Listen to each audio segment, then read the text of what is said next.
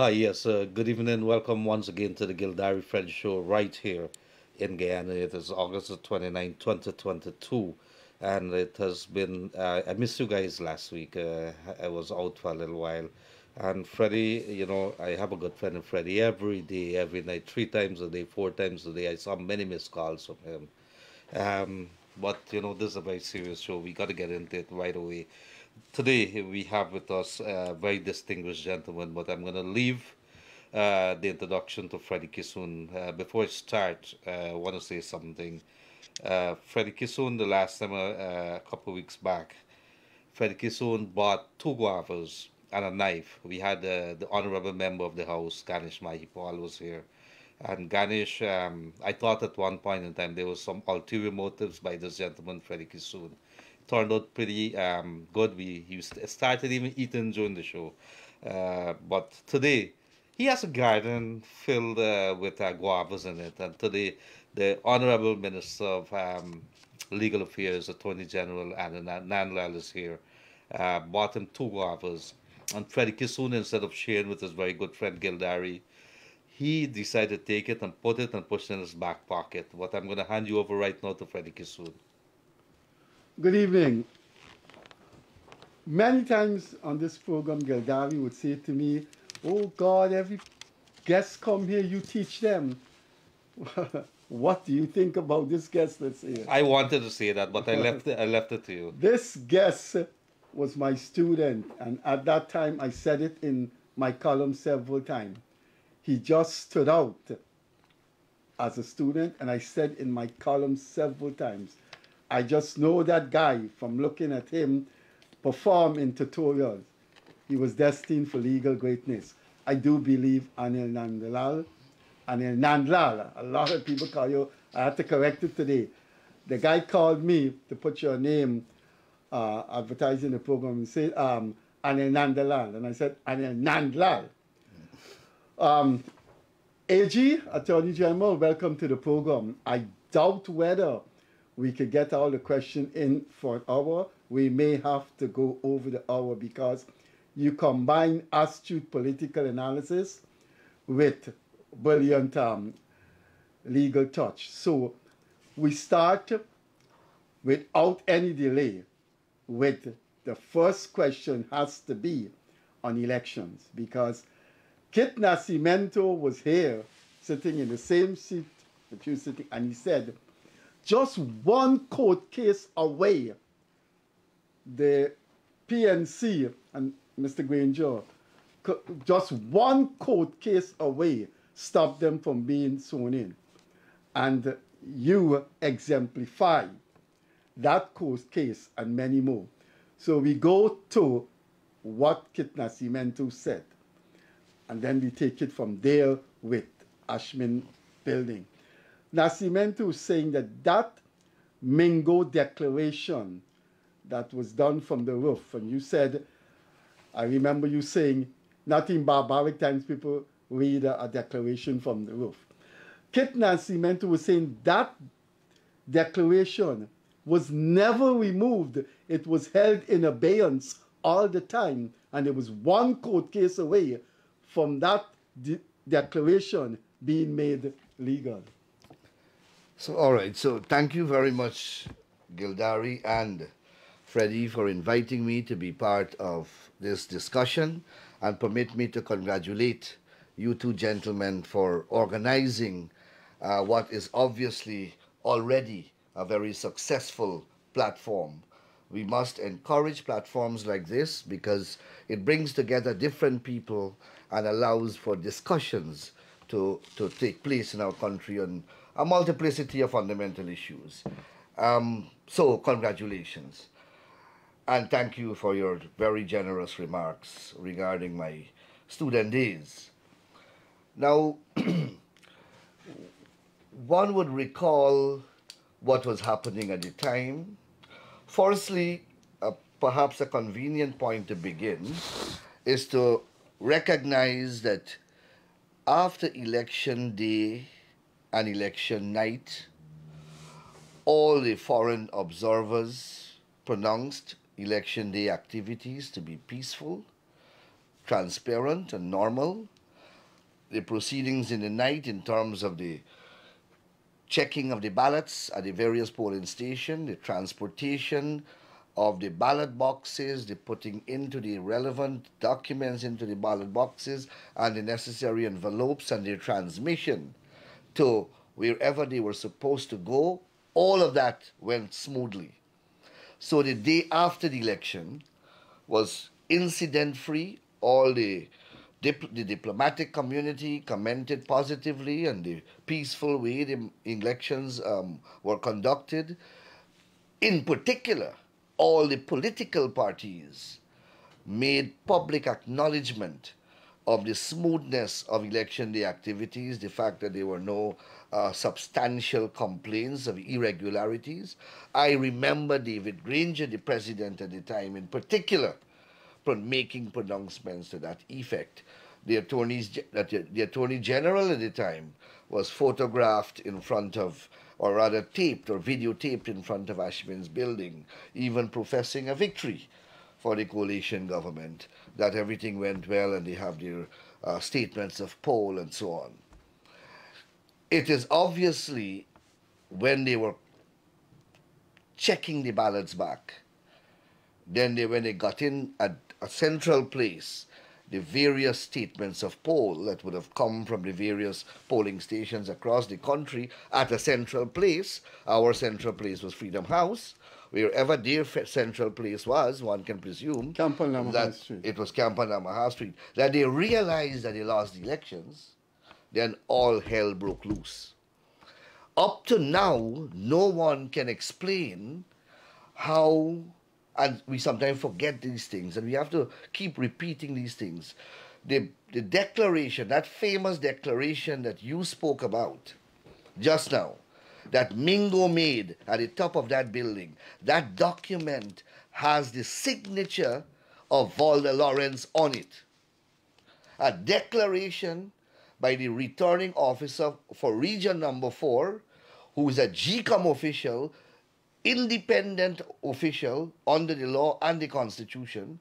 Valda Lawrence played no part of the GCOM process. She's not a commissioner at GCOM. She's not an employee at GCOM. She was not an employee at Ashmin Building, but her signature is there on that document. And up to now, no one can explain how that signature is there. And that signature was never denied as belonging to Valda Lawrence. So that's the first thing. Then, I can go step by step of what happened in Ashmin's building. But I want to get to the court matter because I think that's the focus of your query. So after Mingo was prepared to work, and we had a shift system at Ashmin's building. And it was my turn to take over the what you call the reconciliation or the tabulation, that's the word the law use. The tabulation of the ballots with the statements of poll, with all the political parties being there, had already commenced.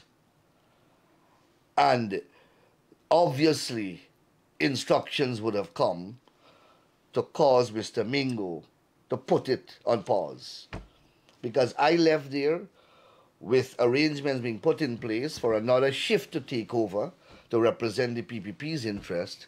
And then by the time I reached from Ashmin's building to Bel Air Park, where I live, I got a phone call to say, Mr. Mingo, call off the tabulation process and we'll start the next morning. The next morning, Mingo can't be found. Then they rush him to the hospital after several hours of delay. They fetch him out as though he was dying and strap him up with all kind of medical apparatus. And that went on until you had that declaration. Mingo nobody knew where he got that spreadsheet from. He started to read from a spreadsheet. And we had to rush to the court. Now, time was not available. We didn't get even an opportunity to file the documents.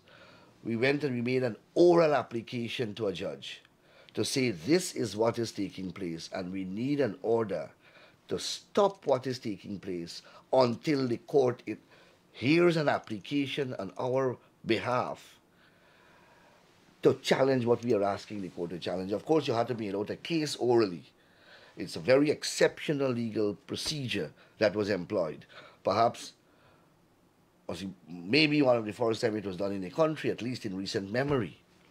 And of course, that by itself was challenged as to how that was done. But of course, we had legal authorities to support us. And it was that court order that we were able to secure. And that is why the applicant name in that matter was Riaz Holadar, who was then my driver. We couldn't get the time to find a person to file the proceedings. So we used a person who was with me at the time, Riaz Holadar, because he was a registered elector and he's entitled to challenge if there is wrongdoing regarding the electoral process. And that is the order that we got. We had to go and get the order entered. So you now have a piece of paper with an undertaking being given to the judge that within 48 hours, the written application will be filed for the court to have a record of it, and the judge fixed a returnable date. So it is that document that we took it to be served whether she was locked up in the building or whether someone locked her up, I don't know. Up to now, that is unclear. The chairman of the elections petition could not have been found. The election commission could not have been found to serve that document on her. And we served the other election commissioners, and we obviously served Mingo. And that is the matter that began the whole legal process. That is the case that put that declaration on pause, and that is how the whole gamut of litigation started.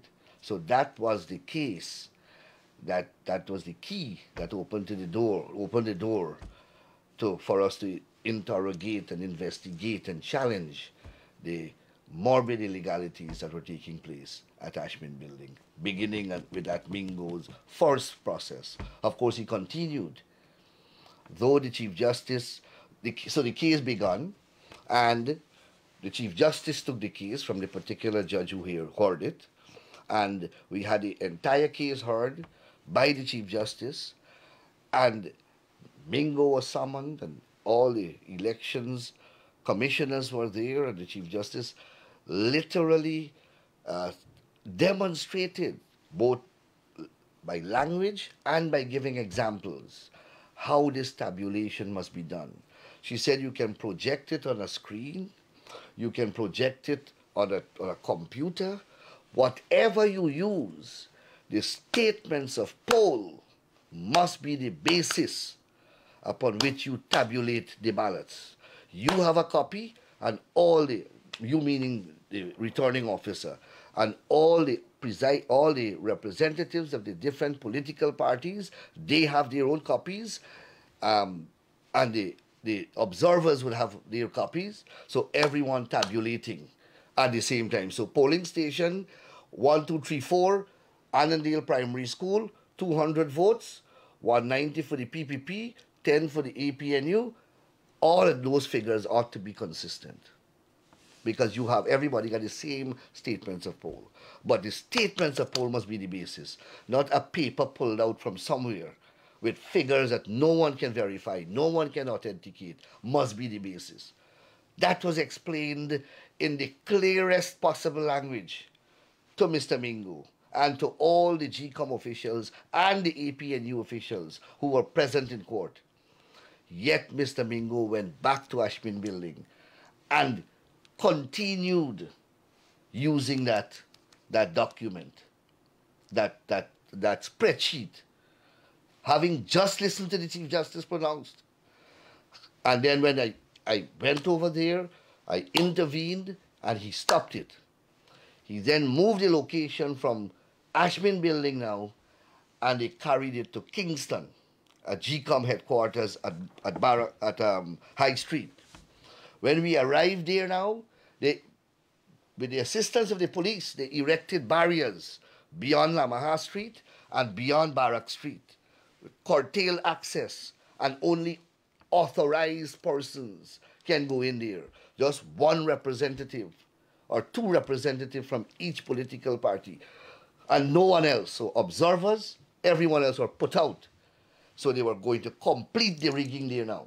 And that's when they spread this bed sheet and they started to project the statements of poll now. But they were doing it in such a way, such a quick way, that nobody could get to check what they were doing.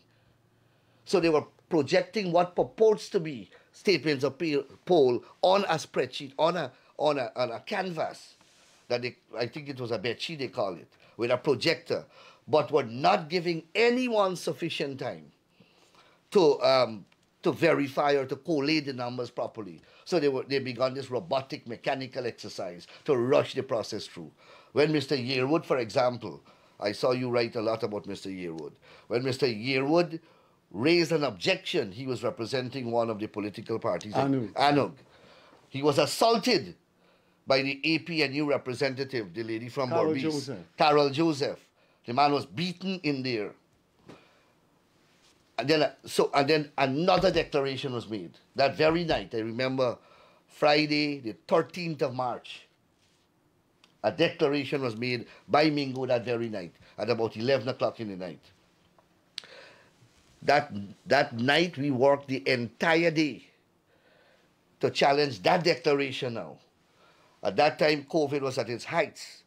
We were informed that the High Court was sprayed down with insecticides and whatever was necessary to fumigate the place. So the High Court was not in use or not available to be used. We called the necessary court officials and got a hearing arranged at Diamond Magistrates Court. Right? At Diamond Magistrates Court to have a hearing on this matter. That's where the court sat.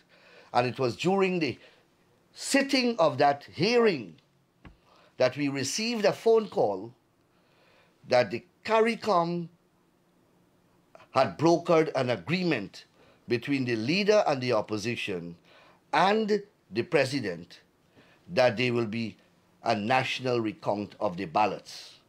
It was while we were arguing the case. And your friend, Mr. Vincent Alexander, he was in the court, the GCOM chairman was in the court, and all the other commissioners were in the court. And I could remember, I recall distinctly the outrage on Mr. Alexander's face when he heard that President Granger and that an agreement was reached for a recount of the ballot. And I spoke with him in the court compound. And I said, why are you so upset? I thought you would be happy as GCOM to have this matter resolved. He said, and I remember his words, politicians can't bind me. We are GCOM and we have to make the decisions. But the chairperson was there, and the chairperson in the High Court, while that case was going on, had indicated that she would do a recount of the ballot if Mingo doesn't comply with the procedure pointed out by the Chief Justice, which is laid down in the Representation of the People's Act. So you had an undertaking from the chairperson, and then you had the agreement which was brokered by at the level of CARICOM. And that is how that case was put on pause until we work out now the agreement that came from the leader of the opposition and the president, brokered by CARICOM. But that didn't end the matter. They then got Yolita Moore, a candidate of theirs, and they filed proceedings in the High Court to challenge that decision of Granger to go to the recount. And that matter went to the High Court, the full court, and it went to the Court of Appeal. And we had to ventilate that entire chain of litigation before the Court of Appeal level, the road was cleared for the recount to go ahead. And then you had a whole set of delays with getting the recount order now negotiated. I mean, there's a whole another discussion that can take you to the rest of the program. I know you're a busy man, maybe as busy as the president. Would you find time to write? You were in the thick of it. Would you have time to write a book on that? Well, some point in time, I would like somebody to record it, and if of course I get the time, um, I would be happy to do it because I like writing. But these things must be recorded, not because you know I. It is because what we went through in the year 2020 as a country, a democracy in the free world, what Guyana and Guyanese had to go through. And you have the very perpetrators of this travesty still complaining in the public domain that they are victims. And that's what I don't understand. They are the victims. They keep speaking about 2049 boxes that missed statutory documents. The night of the election, those boxes came from the locality of Better Hope to LBI on the east coast of Demerara, where I have responsibility for the People's Progressive Party. My polling agents reported to us that this irregularity was taking place. I called Mr. Mingo and I said, because we had a working relationship, because he was the returning officer of Region 4. I said, Mr. Mingo, your DRO, I am told, many of your DROs in this locality have instructed the relevant presiding officers to put these statutory documents in a separate envelope and not in the ballot boxes where they are supposed to go. And this is clearly wrong, and they have put them in this envelope, and I'm told that they are on their way to you, and they may have reached you. Mr. Mingo confirmed to me on the phone. He said that it is a mistake that they have made, the DROs, and I am in receipt of those documents. I said, please inform your CEO, Mr. Lowenfield, because I don't want this to become an issue. He said he has already done that. Now, that did not become an issue.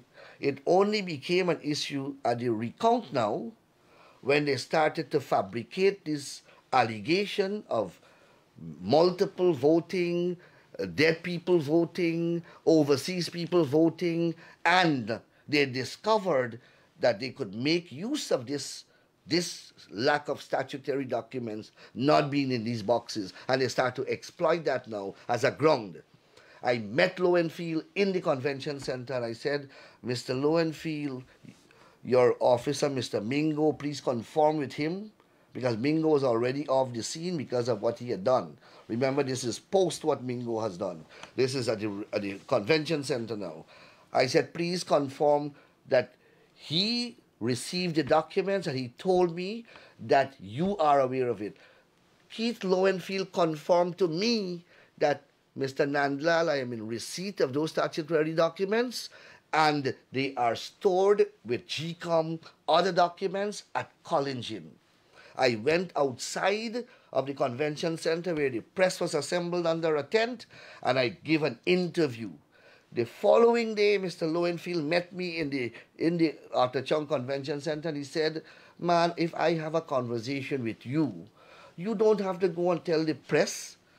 I said, Mr. Lowenfield. Yeah, I remember you saying that I don't discuss secrets with you. That's correct. I said, Mr. Keith Lowenfield, you are the chief elections officer of this country. I am representing a major stakeholder in these elections. If I discuss anything about those elections, it is not our private business. It is not confidential. It is not a secret. I am going to speak about it. It's a public issue that I'm speaking about. Thank you very much, AG. And on the issue, it's not a private business. Repeat of the 2020 elections. What is this government doing for us not to have a repeat of that? Well, many things. So we have 32 charges already filed and are pending in the magistrates' courts.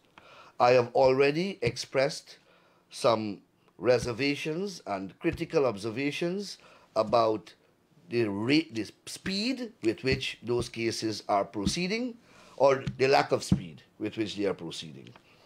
And the DPP, who is the constitutional agency responsible for the institution and prosecution of those charges, have been requested to raise the matter at the appropriate level with the judiciary, with a view of having those cases heard and determined with the alacrity that they deserve. These are matters of national importance. The very constitutional structure of this country, the democratic polity of this country, the will of the people of this country, the state's apparatus and electoral machinery have been threatened, have been subverted, have been defrauded, or attempts are made to do so. The public has an interest here. The state has an interest. This is not a normal bicycle brakes case. This is where the state's apparatus, the state's ability to guarantee its people a democratic elections is what is under threat and what has been compromised. The state must, the state owe it to the citizens of this country to ensure that if laws are violated in this regard, the laws must be prosecuted and those found guilty must be punished in accordance with penalties stipulated by the law. So that's one set of actions that are being taken. Another set of actions concern the reforms that we are putting in place, statutory reforms. As I've often explained, the electoral process is a statutory process. It's like linked in a chain. It begins, one, with the registration of electors, and it ends with the declaration of the final results and the swearing in of a president. That is the gamut. This is the expanse of the electoral process. Every step of the way is laid down in the law.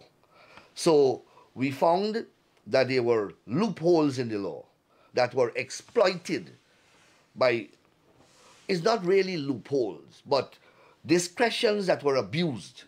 Law confers statutory officers who are expected to man a statutory process with certain powers, certain discretion, certain latitude in decision making. When you put perverted and corrupt personnel in those positions, the decisions can be corrupt and perverted. And that is what you had with happening at Lowenfield administered the 2011 elections, the 2015 elections, 2016 elections, 2018 elections. And one can argue that he did so with reasonable competence, with no substantive or substantial outcry. But in 2020, he seemed not to have been able to understand anything in the process, wanted to determine by himself valid votes. And by determining valid votes, coincidentally, he was disenfranchising 180,000 PPP voters. I want to swing. I hope we have to go over time because I want to get your take on political developments. I don't want to concentrate only on the elections. I want to hear your take on seminal political developments from 2015 that researchers can use. But I want to just stick with one question that I think is important, not the elections per se in Ashwin Building. When you take all the dimensions together, this seemed to have been a planned coup because the police were preventing politicians of a stake. Police were insulting people. One guy came here from the party, the New Movement, Dr. Josh Kanai, and said police were insulting them. Now, it's one thing for GCOM to have been penetrated, but you have the police ordering Giffland owner to remove his cameras that were up there 5 years before the ballots were stored at Convention Center, AG. This had to be a conspiracy by the PNC and security forces to subvert the election. No doubt, Mr. Kissoon, the rigging cabal had a conspiracy at work that expanded as wide and as far as was necessary for them. So you spoke about the police putting out party officials. I am going to tell you that the police put out GCOM officials out of a GCOM building. Ashwin was a GCOM building. GCOM rented that building. Says Gunraj was put out of that building. Bibi Shadiq was put out of that building. Robeson Ben were put out of that building. So is that political party alone or members of political parties were put out of the building? GCOM officials themselves were put out of the building. Then you had the case where when they started to fabricate and concoct this ridiculous narrative of multiple voting, they then went and they submitted to the chairman of GCOM documents, a list containing persons whose names were on the list, whom they said were in New York on the date of the elections, but they voted. They said that on that list you had dead people, and they voted. How legal is that, ma'am? Well, I'm going to deal with that. People came out on their own to say, look, my name is submitted in that list as being dead, and I'm here, and I voted, and they're saying that I am dead. People came out from all across the country to say that I am on that list. They say that I'm in America. Look, I'm here. And I was here on election day and I voted. And that came purportedly from the GRO, because they are the custodian of deaths, persons who die, and the records in relation thereto. And that also would have come from the Immigration Office. So we are in the process of launching an investigation into where these documents emanated from, who gave the instructions, so that we can get to the bottom of it, because they continue to peddle these things in the public domain, that dead people voted and multiple voting took place. And you can have organizations who believe these narratives after a while if you don't contradict them, yeah. right? So the police, for example, I spoke to that gentleman. Edgar Thomas? No, the Giftland Mall people. Right. And I advised the man, Bipat, I advised him that they should not interfere with, once his camera is not focused in a way to compromise national security. What is wrong with him? Which law has he violated? AG, Edgar Thomas. Edgar Thomas was a senior superintendent of police. And somebody junior to Edgar Thomas was contradicting him. The police force was tainted in March 2020. Freddie, many other agencies, many other state agencies would have been compromised in the process. You had, anyhow, there were many agencies, not only the police, you had the GROs, I've given you example, perhaps the immigration authorities, and who was responsible for these two agencies? Immigration, GRO. Winston Felix, a politician, minister, former commissioner of police. AG, so you see the connection right there. AG, Freddie, I hear you made a statement on the premise that there's a conspiracy. There's some people who believe that everything happened in an ad hoc manner. Because if you look between March the 2nd to August the 2nd, where Fernandi was sworn in as president, how many cases? Do we know how many cases happened before the court? I think it's more than a dozen. Many, about a dozen, yes. About a dozen. And they went all the way to the Unbelievable, CCJ. ridiculous. But could it not have been an ad hoc kind of situation that came from a party or from a coalition that took one day at a time and let's see where this goes, let's push the envelope and see where it goes? Or is this a conspiracy from before? Well, you see, the truth, my view is that there was a decision made to rig the elections. But that decision was not allowed to be executed or not allowed to be executed in the manner that they had contemplated, because some intervening events occurred which they did not contemplate. So the beginning of the plan to rig the elections began with the appointment of James Patterson, as the chairman of GCOM. That institution was supposed to have rigged the elections. It was going to be done by that house-to-house process of registration, where they would have scrapped the existing database and do a corrupt registration process, where thousands of Guyanese would not have been put on that list. Mostly persons perceived to be non-APNU AFC supporters. So the election would have come and gone, and you would have a low voter turnout, but they going back into power. That was the general plan. So that is how they behave. There is no way a government, a one-term government, would have behaved the manner that they had behaved if they depended upon popular vote to win an election. No way. So they relied solely on this plan. That plan, however, was skittled when this man was removed. That was the first thing. He was removed, and then, in the meanwhile, a no confidence motion, which they did not anticipate, took place. And that overturned the apple cart, so to Things speak. kept spiraling out of That's control. correct. And when the no confidence motion, they got hit like headlight, deer with a car headlamp. They didn't know where to run. And by that, and of course, that by itself brought a lot of international attention. And they're not very bright people, so they can't reason quickly. And they didn't have good, proper advisors. So they one misstep after another started to, and the plan when they were dragged to the elections basically, and that's where the cases start. Mm-hmm. The Attorney General of the time, for example, got a man named Compton Reed to sue him, the Attorney General, to challenge the no confidence motion. He inspired the whole case. He paid, using funds from the Attorney General's office, paid 2 lawyers out on Crow Street $25 million to file that case for Compton Reed to challenge the no confidence motion, on the basis that Charan Das was a dual citizen, and therefore could not have sat in the parliament, and therefore his vote was invalid, and also that 33 is not a majority of 65.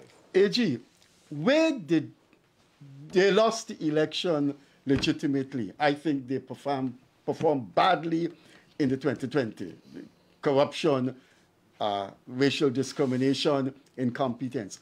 Where exactly did they go wrong? And they certainly went wrong. Was it 2016, the the back pay they gave themselves? Was it the sugar workers, or was it a combination? A combination of many things. The thing is that when you are a political analyst, you perhaps can do this more than me, better than I can. The PNC is the same old PNC. And perhaps that's the simplest way of putting it. After more than 25 years in the political wilderness, one would have expected that having gotten a chance to come back again to a coalition government, they would have learned. And things would have changed. The authoritarianism would have dissipated. And they would have at least, the problem didn't begin outwards, it began inwards. The fight started when they started to trample upon their own coalition partner. Right, the fight started there. When Moses Nagamoto was diminished to a rubber stamp after he was promised on the coalition arrangement that he's going to be a prime minister with a portfolio and he would be allowed to chair cabinet, etc. Remember all those promises that at one time he would have been given agriculture. It began right there when Ramjatan's portfolio as Home Affairs Minister was split in half given to Felix because they didn't trust Ramjatan. They took registration, political matters, registration, citizenship, and they gave it to Felix. They gave Trotman 1 week ministry, and then sometime after that they took that away from him. And wherever they put an AFC person, they had closely a PNC either close by or looking over, or they split the thing. So it began there, and then it started to grow. The other major one is the salary. You know, they took government in May of 2015, and by September they give themselves that increase. Never said it after they denied, because there was a rumor and some person carried a story in the news, and I remember Trotman came out denying that it happened, and then we found it in the official Gazette, in a very small hidden section of the Gazette, that because they had to publish a Gazette order by law to increase that salary, and that is where it was found, and it ballooned off. So, but then you have to look at what they did with almost every aspect of the country. So you didn't have any investments coming in. That's one. You're imposing taxes, budget after budget. They impose more and more taxes. They created an aura of fear in this country, Freddie. And nothing destroys a country where there is fear, because fear saps confidence in an economy, confidence in the people. So they use SARA, agencies like SARA, and they publicly said these things. SARA and SOKU and the GRA, to start this intimidation of and auditing people. Clive Thomas sat on television and said that they will investigate the owner of any building that is more than 4-story high in Georgetown. I have never heard a more ludicrous statement like that. That is what everybody in the world trying to build skyscrapers in their cities. This is a gentleman who is supposed to be an economist with worldwide reputation, saying, and he heads an investigative organization, that he will investigate any building that goes up more than 4 feet high, because that by itself is evidence of money laundering in a Guyanese economy. So you have what they did with the sugar industry, then what they did with the Amerindians, then what they did with people's private properties. They used the GRE. You know how many businessmen, they don't want to talk? You know how many businessmen were audited unlawfully and had to pay millions and millions of dollars in bribe? I am a lawyer. A lot of people, but they don't want to discuss these things. And many other things, the policies that they were doing. The private sector businesses were closing down. And then what they did to their own people. 1 or 2 times I go to Buxton. Plaisance is a stone throw away. I don't think they ever visited Plaisance while they were in government. And then people are seeing, and I could show you stacks and stacks of leases and titles that they give to themselves. Is that they did not give out?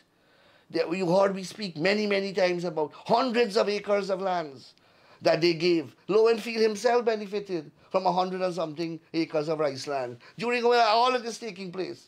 And I can call all of their names. I have all the documents. The chief election officer got over yes. During that same period. Which period? During the period of the yes, 100 and something acres of land. I could list the names. The vice president made many, many disclosures when we were in the opposition. When we came into government, we named a set of people how many lands we had to take back at Ogle, that they gave out. Land, 20 acres of state land sold for $20 million and $100,000 collect as a purchase price and transport pass. You understand how I'm telling you? 20 acres of land sold for $20 million and 100,000 received and transport pass. And the transport says that it is free from all encumbrances. You know what was taking place in this country? Surrealism. It was surreal. So there was no way that an intelligent population would have given them a chance. An emergent apartheid can't. Democracy doesn't run that way. An emergent apartheid states. Is your government discriminating against Afro-Guyanese? These people don't understand, and Freddie must write a couple more articles on what apartheid is. Apartheid is a system of law that discriminates. The law says that in this zone, X, Y, and Z race can't come here. They can't own property. They can't enter here. You have laws of the country saying that right across this land. Can I just cut you and then you go on? I will write those articles and I will say there has been apartheid and there is apartheid against Indians from the time they came here as indentured servants.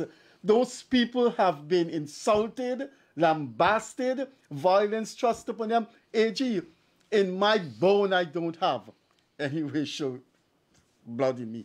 But Indians have not been treated favorably by the British Guyana colonial polity and post Burnham the Burnham government sought to dehumanize Indians. There has been apartheid, and there is apartheid. It's apartheid against Indians. People don't like to say these things, but you lived through the Burnham era.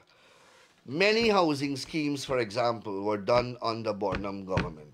Melanie, Roxanne Burnham Gardens, Festival City, South Ranvelt, Amelia Wards, and I can go on. Name one, just one Indian that benefited from one house lot or one house in one of those programs. Name one Indian. On the contrary, I can tell you of thousands of black Guyanese who are benefiting every single day from every single program of the People's Progressive Party. And not now, from 92 coming all the way now. I have said in an article that I wrote about that apartheid that in 2021, in the year 2021, we have given more house lots to Afro-Guyanese in Linden that they gave to the entire country in 5 years. You understand the statistics?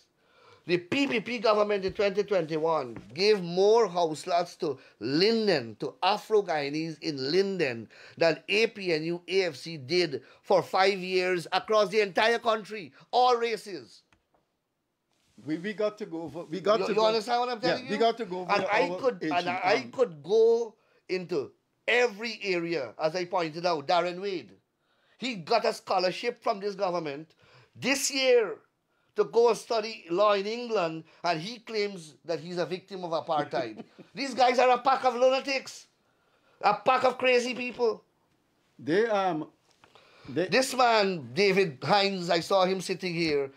He has a conceptual problem with an Indian woman selling black pudding. And he is speaking about apartheid. These people, something is mentally wrong with them. Mentally wrong. Henry Jeffrey, as I pointed out in an article, sat in 4 successive PPP government as a minister. He didn't know that the PPP was an apartheid government when he enjoyed all the benefits. I'm writing about that. And each one of them I can go through there. Every one of them that spoke there. AG, you have jurisdiction over this. You meaning the state are going to continue to fund it Part G, and this body has no representative of black people in other organizations like in the PPP, like in the trade union. This seems to be a PNC Vincent Alexander outfit. First of all, I know of no other privately owned company, and I stress that, no other privately owned company that benefits from such largesse at the level of the state, $500 million. Mr. Vincent Alexander can speak from now till thy kingdom come. The incorporation documents show that it's a limited liability, privately owned company by the shareholders listed, of which I believe he's one. They are listed as the beneficial owners. I don't know any other private company that gets that kind of public funding. And what are they doing with, and they are not, you heard their explanation about what they are doing with what they have done with $500 million? Call it $500 million. $500 million. That's a lot of money. Freddie, $500 million. I am going to confront him and accost him now. How you could give that money away? Look, I need a car. You need a car, not a car? What cars you want, so man? They had a press conference which I had the opportunity of looking at, trying to understand. And I could tell you, I did a program where I listed what they said, how the money was spent. How were they constituted? Why aren't African Guyanese in the PPP? Why are they not in the body that administers this thing. Well, that is the it. Prime Minister is African. Nobody knows how that organization was formed, how they arrived at the leadership, how they had elections. Nobody knew. It's a company. How did this grouping become this thing? How? I don't know how. Was Sam Hines invited? Was Adam Harris invited? I don't know. Nobody knows. And they say that they represent 60 organizations. And that's the same question that the Rastafarian Council is asking. How did you arrive at this collection And only of leadership? only three person can sign the checks, and they're all from one organization, Coffee 250, founded by Vincent Alexander and David Hines. AG. There is no. Let me just make the last point. In the context of this allegation of what do you call it, apartheid state? Yeah. The emerging apartheid state. Name any other private limited liability company of an ethnic type that receives anywhere close to a fraction of that sum of money from the state. But before Gildarie coming, are you still going to, the state still going to give them that money for 2022, 2023? I'm not sure. That is the debate is still out in the public domain, but certainly, based upon what I heard them say, they organized a market day in Mocha, Arcadia. They didn't build a market. They organized a market day. And in trying to explain what they did with $500 million, $500 million, they list that as a significant event. You hear what I'm telling you, Freddie Kissoon? They didn't build the market, you know. They organized a market day. In other words, they went in the village and they tell everybody, you come out here and you all sell. And you all do this every week. That's how you understand a market day is organized. I don't know how much money that will cost. But that was listed among one of the significant accomplishments of this organization by the organizations themselves in their public attempts to explain away their expenditure. AG, voters list. We're supposed to be holding local government elections later this year. The opposition leader has spoken about the voters list being bloated, among other things. Let's talk about pitfalls. Well, we have been saying repeatedly that there is no bloated list. And once they understand that the list and how the list is compiled, how people name go on that list and how people names are removed from that list is all a matter of law, then they will understand that the concept of a bloated list in relation to the Guyana list does not exist. It's a figment of their imagination and it's political propaganda. So people qualify to go on that list, and to qualify you have to be a Guyanese, you have to be 18 years and over, and a Guyanese. That's the two qualifications. Once and you go on that list. You can only come off on that list now if you suffer a disqualification. Because you didn't go there automatically, you go there by a qualification. Now, there are disqualifications that cause you to be removed. If you are dead, obviously. If you're a bankrupt, there's another ground. Residency is not a requirement under our law to be on that list or to be off that list. You can be resident in Timbuktu, but once you're 18 years and you're a Guyanese, you are entitled to be registered. And once you are registered, your name cannot come off that list unless you are disqualified by one of the grounds stated in the law. They don't have to accept my word or the PPP word on that. The Chief Justice of the country ruled.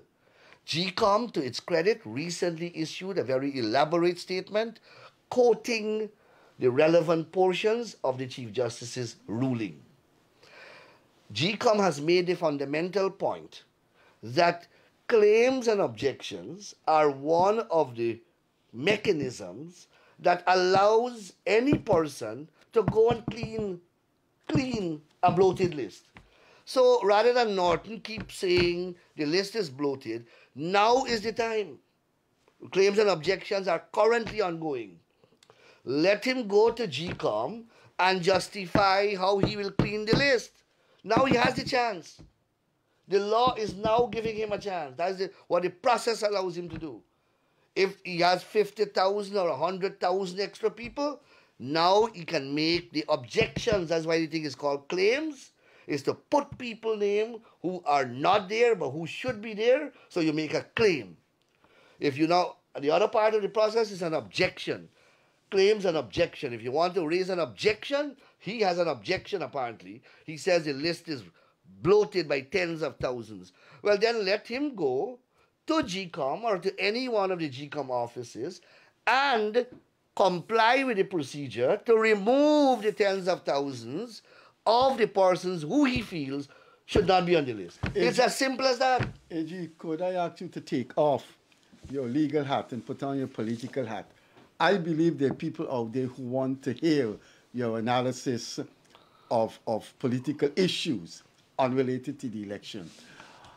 When you were growing up in Annandale, I believe you had some admiration for the then one of the big leaders in the PPP, Moses Nagamutu. How can someone like Moses Nagamutu, who put Rup in the line, Clive Thomas from that legacy of the 70s, so ignominiously destroy themselves? I don't know, Freddie. You're right. I grew up with these people. In a speech in Parliament, I believe one budget time, or I can't remember what was the event, but I recall standing on the public road in the vicinity of Annandale, Monrepo area in 1980 when Walter Rodney was killed. And there was a march from Buxton to Georgetown. In that march, there were Rupert Rupnarine, Clive Thomas, and the whole group, Bonita Harris, Tacoma Ogunse, the whole group of them. Perhaps David Hines was there, but he was not known. Clive Thomas was there, and so on. The whole leadership of the WPA. And you know what the chant was? Who killed Rodney? Burnham killed Rodney. Those at the front were shouting, who killed Rodney? And they shouted at the back, Burnham killed Rodney. Moses Bhagwan was there. All of them were chanting that. Who killed Rodney? Burnham killed Rodney. Walking from Buxton to Georgetown. And those are the very people who had no qualms in stopping. You forgot to mention UC Kwayana. UC Kwayana, yes. UC Kwayana. And those are the people who had no qualms in sitting in Burnham's party. After they stopped his commission of inquiry. Stopped the commission of inquiry. But fortunately, the commission of inquiry concluded, had enough evidence to conclude. So, Moses... You got to talk about Moses, yeah. Moses Nagamutu. Moses Nagamutu, I don't know. You grew up in the PPP, and this was a man, he was very fluent, very charismatic in his speaking, always speak about revolution, and he was a revolutionary, and Che Guevara, and name his children after these revolutionary people, and so on. And then you realize that I don't know how it ended in such ignominy. I don't know. It's really hard to explain. And where is he now? I don't even see him anymore. Yeah, when last you saw Mr. David Wayne, the former president? I've never seen him since. I haven't seen him in the past 3 years. There is a theory going around. There's a theory going. I'm not going to call you AG. I'm going to call you Mr. Nandlall. Because you're wearing your political hat. There's a theory going around. I've heard it that he was backing away from the vulgarities, but they were just forcing him and abusing him. David Granger. Okay. You ever heard about that theory? There were so many vacillations that were taking place. And at some point in time, I did get the sense that there were persons who were forcing him to do the unthinkable. So Lincoln Lewis, Hamilton Green, They both said, I remember, they saying that David Granger would be acting in the best interest of this country if he were to ignore the results of the election, ignore the international observers, ignore and continue in government, and repudiate the election results. Don't accept them. They felt some way in their sadistic minds or sadistic manner of reasoning, they felt that there was some moral justification. In fact, they justified it that way. They said that history will absolve him for doing such what I consider to be an unthinkable thing. In the night, I used to write Facebook post on these statements because they used to come out at all hours in the night during that 6 months period, 5 months period, and you had to answer them sometimes individually or collectively as a political party. So yes, at various times during that process, the pendulum was swinging, and after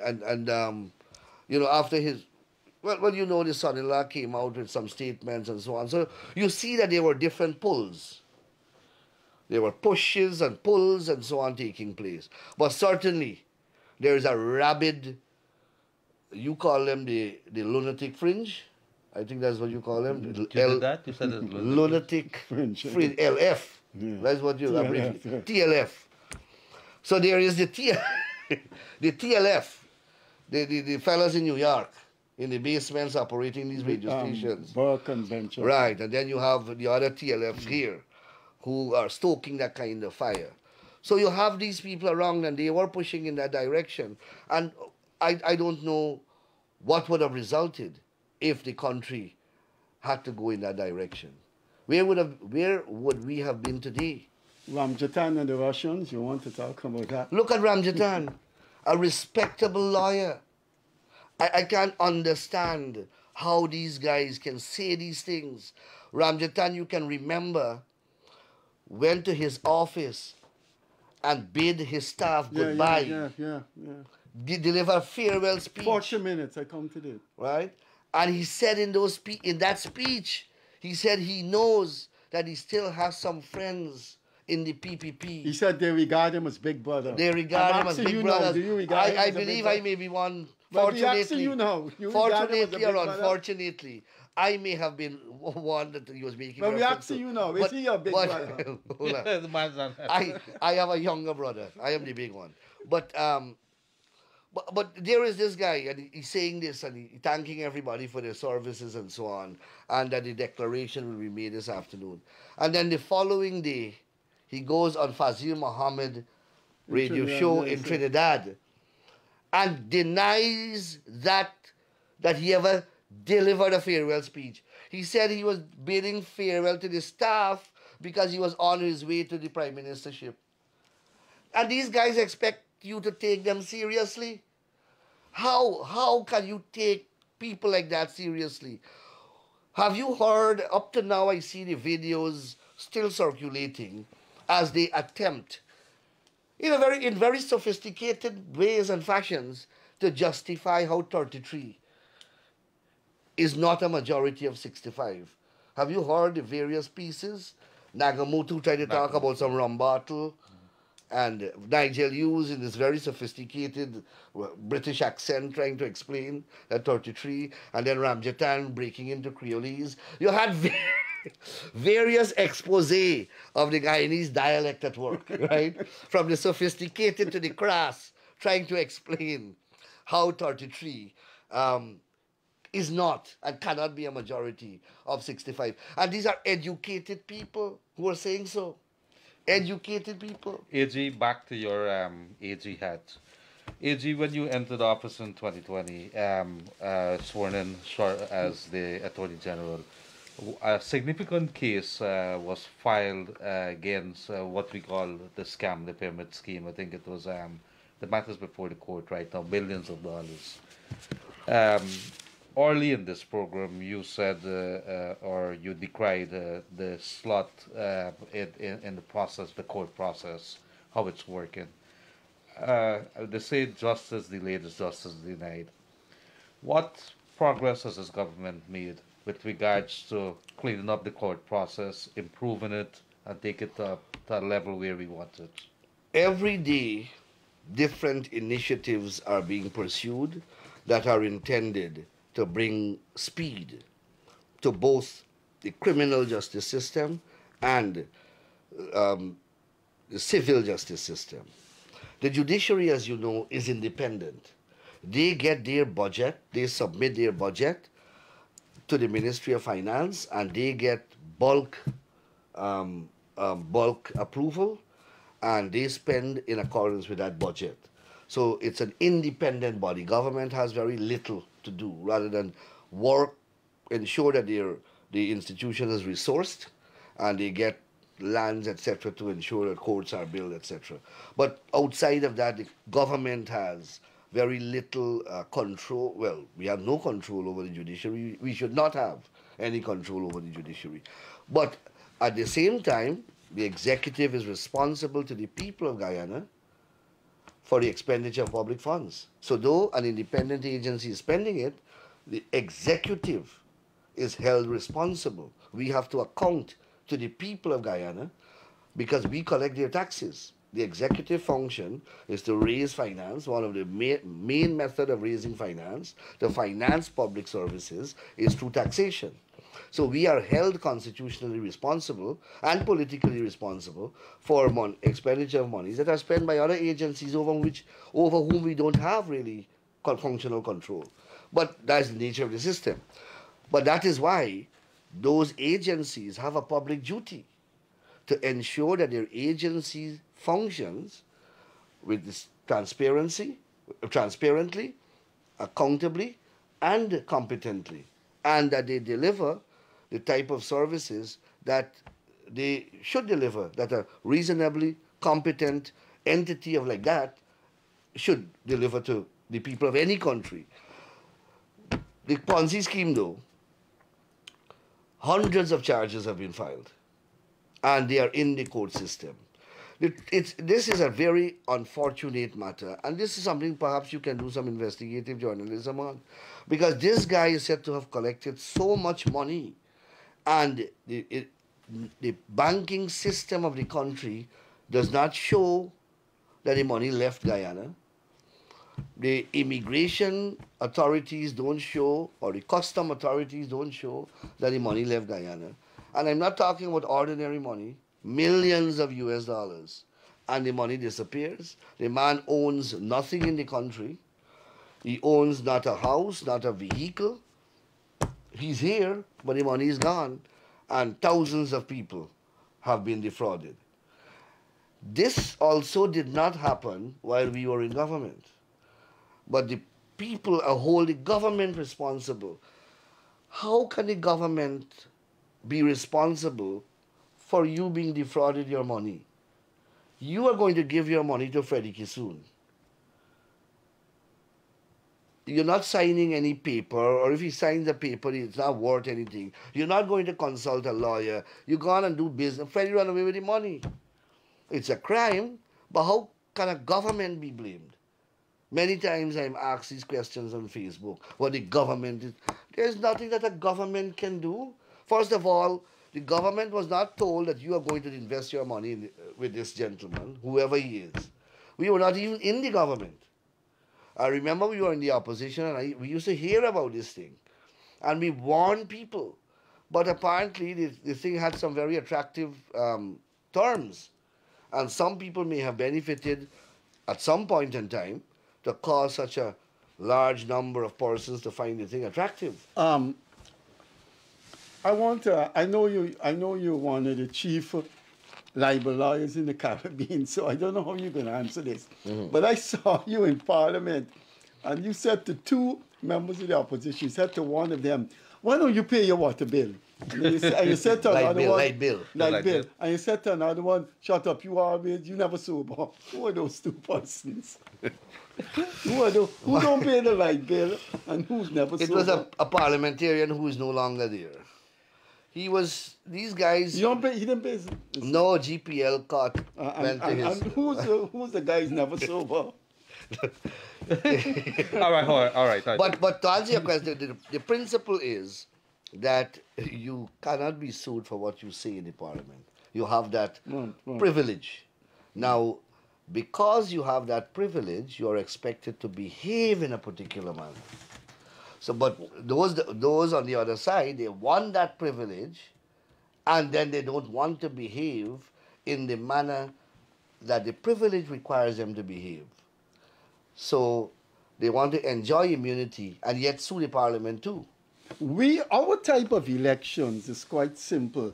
What, according to Ramjatan, how would the Russians have rigged this election? I don't know. You should get Ramjatan. Erasers and pencil or what? I don't know what Ramjatan meant when he said that the Russians are here, and he would come here and he would try to justify it. That is what I don't understand with these guys. Well, Now, the elections have come and gone. I would want, if I were him, I would want that phase of my life to be erased quietly so that nobody don't remember. But these guys keep repeating it as though they want, is like their claim to fame. So Ramjatan might be very proud of what he said about the Russians. the bat protests and the killing of those boys, have we been able to make any progress with that? How are we making out? Persons were shot and persons were charged. I am aware that a preliminary inquiry, or more than one, are ongoing at Fort Wellington Magistrates Court. I have been, the families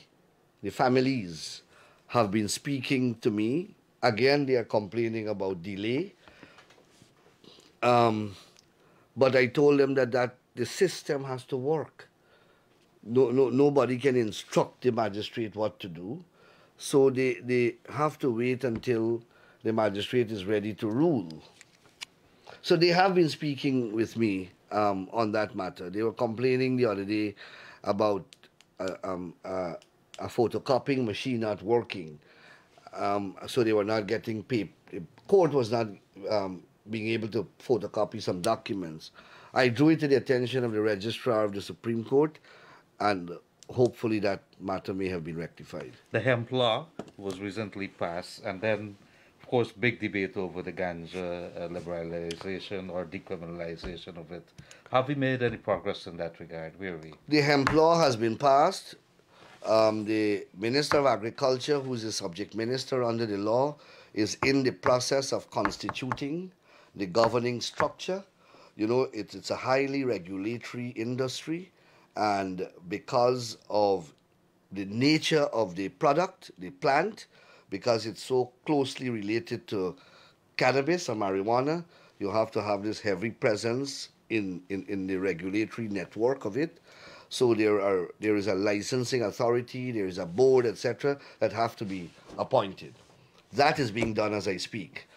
The Narcotics Amendment Act bill that has completed its sojourn in the Special Select Committee, and it's ready to be taken back to the Parliament when Parliament resumes in October.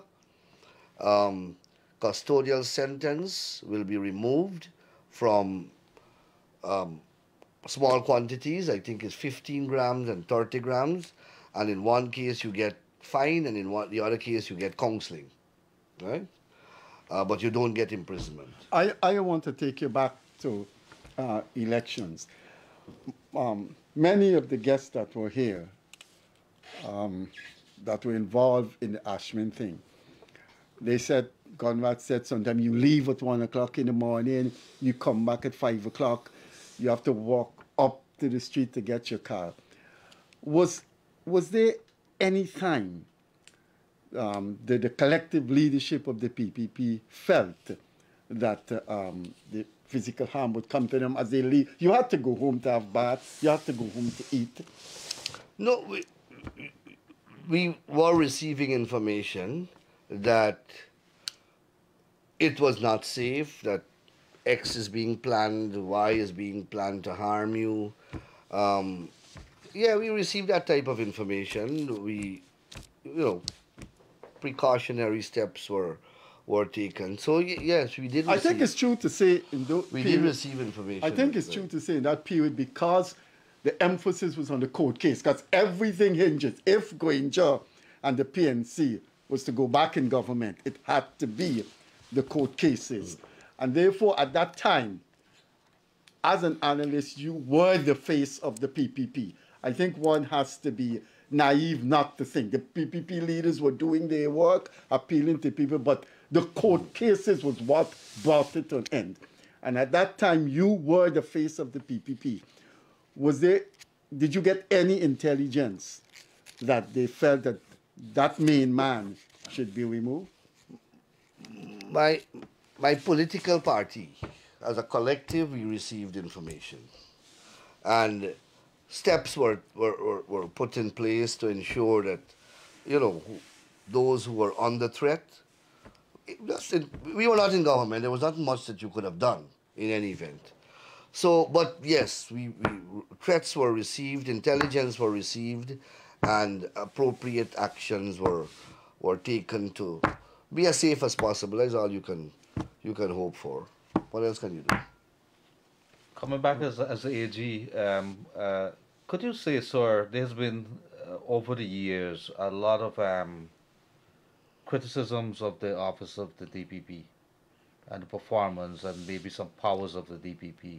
I think there was a recent court ruling at Caribbean Court of Justice with regard to some liberties, I think it is, that she would have taken. I'm using some wide words here. And you said that will be corrected.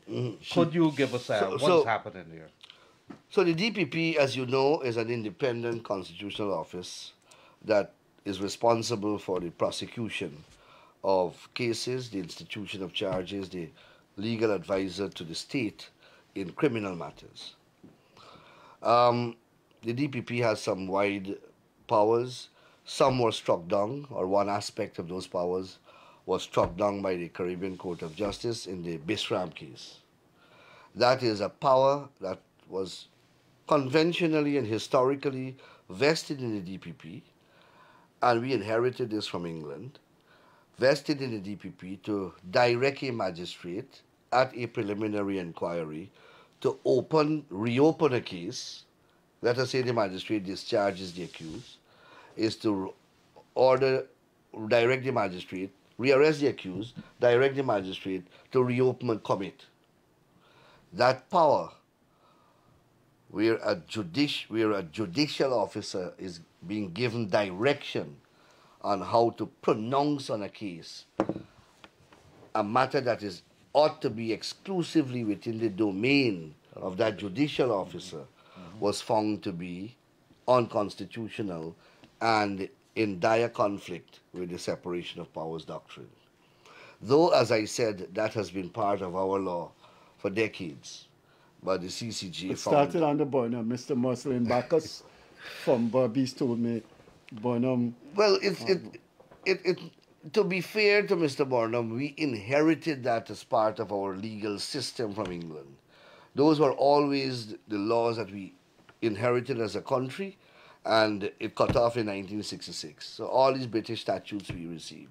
You see, England doesn't have a written constitution. But when we got it, and our constitution really says that pre-existing constitutional law, meaning that laws that existed prior to the constitution, even if they are inconsistent with the constitution, they will not be void for inconsistency.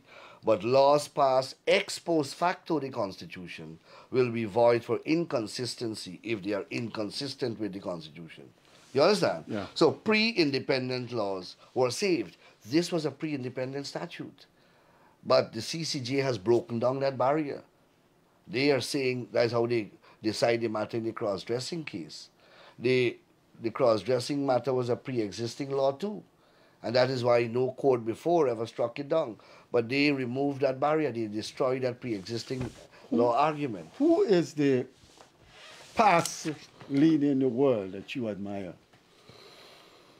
Jerry Jagan is one.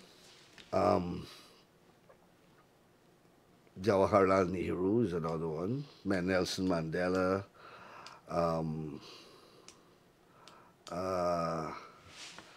I like Ronald Reagan, actually. Okay. I like Ronald Reagan too. Who's your in your estimation, is the most brilliant lawyer Guyana produced? You coming up shortly to join that category.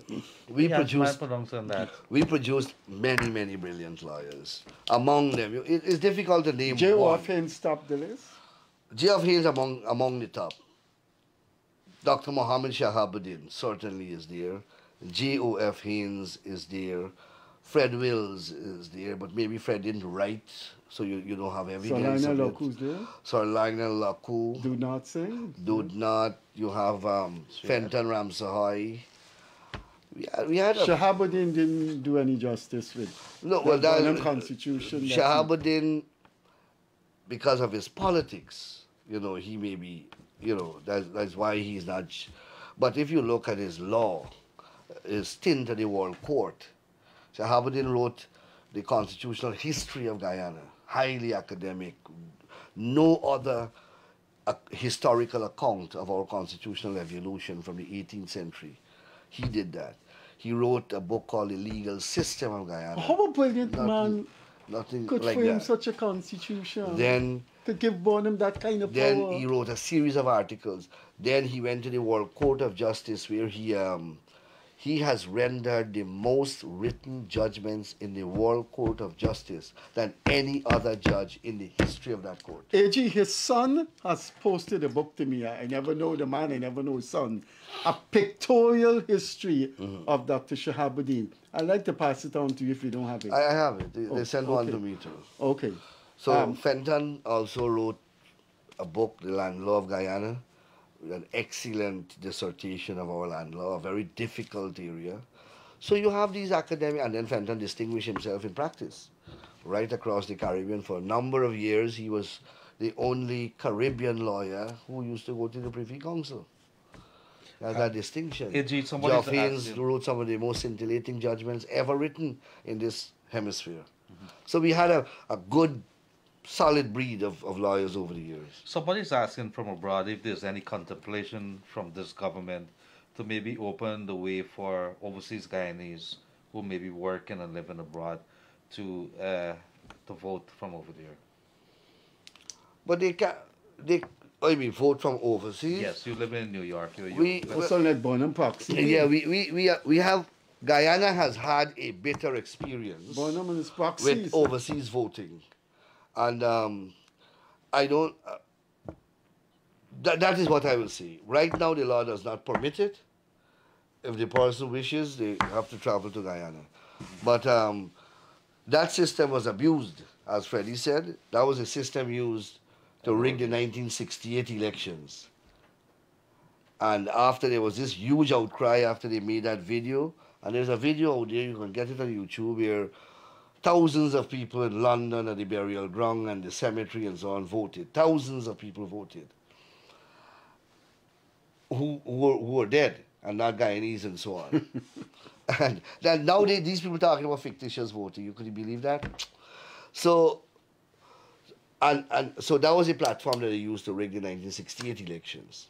And after there was a huge public outcry, that was minimized a little, or reduced, significantly rather. But then in 1973, the rigging mechanism became the army. So the army was used in 1973 because they couldn't do the overseas, they couldn't rig as massively as they did in 1968 by the overseas voting. So they used the army to remove the ballots from the polling station, take them to Campa in Ghana, empty the ballots and stuff their own marked X's there. Freddie was in the National Service during that time? Yeah. Well, I don't understand. Why would someone like you've always, and I've written this, you come across as very concerned about the poor and powerless. There's no question about that. I've known you personally for over 30 years. Why would you like Ronald Reagan? No, I like your sense of humor, actually. It's a sense of humor I was referring to. Oh, Now that Freddie has gotten that question out of the way, I know you were burning to ask it. I want to ask you, AG, you were one of the main contenders against Irfan Ali for the presidential candidate two years back. Is that passion still in you? We are coming up elections 2025. It's scheduled for then, let's say 2030 again. Is Anil Nandlall going to be in the ring again with that? No, the party will determine the candidacy. Most likely it will be the president continuing for his second term. I don't think anyone is in doubt about that. My passion is for service. It's here. It will be here for a long time, and I'm committed to that. I like that. I've dedicated this part of my life towards that, and that's why I am where I am and doing what I'm doing. I enjoy doing this. This is not work. This is part of my very existence now. Is your government doing enough as of now to warrant a second term? Certainly, though I will say that it may be a little arrogant for one to say that we are doing enough, because there is so much more to do and there is so much more we would like to do. But I think that it is very difficult to do more than we are actually doing, having regard to all the circumstances at play. You open the newspaper on any given day and you see 5, 6 ministers out in the fields, photographs alone. And and I don't know how many maybe you don't see. Every single day, there is our ministers are out there. Every day we are trying to get new policies off the ground, trying to make the life of every Guyanese better. The president just spent a weekend in Region 9, the deep recesses of southern Guyana, and touched a lot of people. While that was going on, another set of ministers were in the upper north, Region 1, where they had a expo and so on. And then you would have seen Ashley Singh in Region 2. You would have seen Zulfikar Mustafa in Region 6. I was in East Bank as a with Colin Crowell. So at any given day, and I just gave you there last weekend. And we do that every single day. And we stick to our manifesto promises, and hopefully we will be able to deliver on those promises. We have completed 2 years in office, and I believe that we have done well in that 2 years. Perhaps we could have done more. We had a lot of setbacks. We had COVID. We had astronomical prices in the world market. You have a major war to deal with between global producers of food and fuel. You have you got now monkeypox to deal with. So you have the weather phenomenon, of course. So there have been challenges. Other countries, every country in the world, reeling from the consequences that flow from this. And we are no different. But we have been able to unfold for the people of Guyana a number of packages. People are calling it handouts. They are critical of it. But we have been able to, to curb the impacts of the rise in cost of living. We have never denied that this thing is taking place. The cost of living has arisen tremendously. And we have outlined a menu of measures, and we are implementing them.